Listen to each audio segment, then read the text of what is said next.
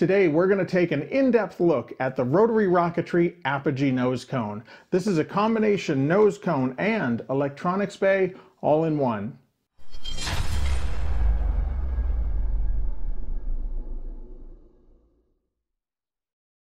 In our previous video, we did a complete step-by-step build tutorial for the body and fin portion of our 4-inch Eliminator rocket. Today, we're going to take a look at the nose cone and electronics bay that we use for this rocket. These are 3D printed parts, and they're available on Thingiverse. So you can print these parts yourself or have them printed. There's a link to the Thingiverse page in the description. For 3D printing these parts, I use PLA or PLA+. Now you could use a different 3D printing filament, that's really your choice. The flight computer mount is a thin wall part, so I print that with 100% infill. The base is under quite a bit of stress when the ejection charge fires and when the parachute deploys, so this needs to be a good strong part. I print this with 50% infill. Now you could certainly print it with a higher infill, but I wouldn't go less than 50%. And then the nose cone is printed with 20% infill. Now you could print it with more infill if you're looking for a stronger nose cone, or if you're trying to balance out a rocket and you need to add some weight up at the top of the rocket, this is a good place to add it. You can increase the wall thickness or the infill and end up with a heavier nose cone. But I feel that 20% infill provides a good strong nose cone without adding a lot of excess weight. Integrating the flight computer into the nose cone makes building the rocket simpler and faster because we don't have to build an electronics bay into the rocket. There's 3 parts to this nose cone system. The first one is the nose cone. On the outside, it's just a basic nose cone. The sleeve is sized to fit into a 4-inch thin wall cardboard shipping tube. On the inside, there's a large cavity, and around the end are large screw threads. The next piece is the base. This part threads into the bottom of the nose cone.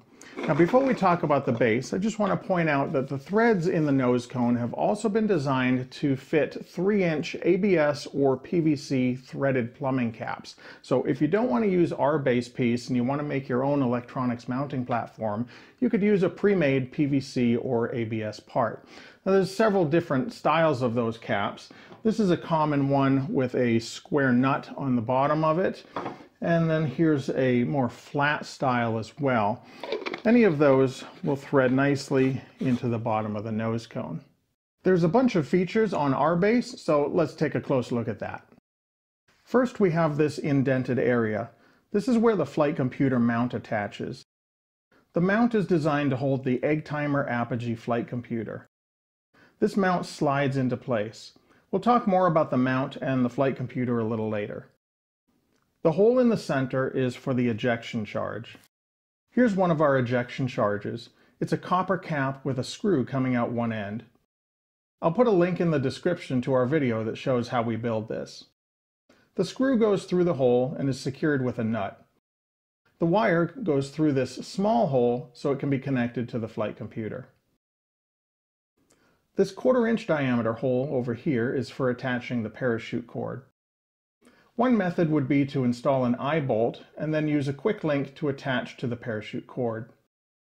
But I use a different method that doesn't require an eye bolt. I start with a short piece of 550 paracord. This cord is around 4 millimeters in diameter. I tie a bowline knot at one end. This is a good strong knot that's self-tightening. The harder you pull on it, the tighter it gets, but the loop doesn't change size. I'll put a link in the description to a video that shows how to tie this type of knot. Then thread the cord through the hole and tie a knot on the other side to secure it in place. Hit the ends of the cord with a flame to keep them from fraying. Now we have a loop where we can use a quick link to attach to the parachute cord. This indent area here is just a finger hole to assist in installing and removing the base from the nose cone. When the base is printed, there's some thin supports in this area that can easily be removed. And finally, we have this large hole here. It's smaller on one side and larger on the other. This is a vent hole. The flight computer measures barometric pressure to determine altitude. So that means that the flight computer needs to be vented to the outside of the rocket. This vent hole in the base vents the flight computer chamber down into the upper portion of the rocket body. And then there's several small holes in the rocket to vent to the outside. I have 4 holes around here and 4 holes around here. The reason that there's so many holes is there's the possibility that some of these might get blocked by the parachute. We want to have enough holes so that even if a couple of them get blocked, there'll still be plenty of venting. The vent hole needs to have a filter installed. When the black powder explodes in the ejection charge, it produces a lot of smoke and soot. If there's no filter in the vent hole, then the soot will get up into the electronics area and get all over the flight computer. I've used a variety of materials for the filter, such as fabric, batting, or foam. It just needs to be some type of material that allows air to pass through easily, but will block larger particles. I have a bunch of these abrasive discs. It's about a 1/4 inch thick, and it's a flexible woven material. This works really well for the filters as well. Whatever you use, you just need to make sure that air passes through it very easily.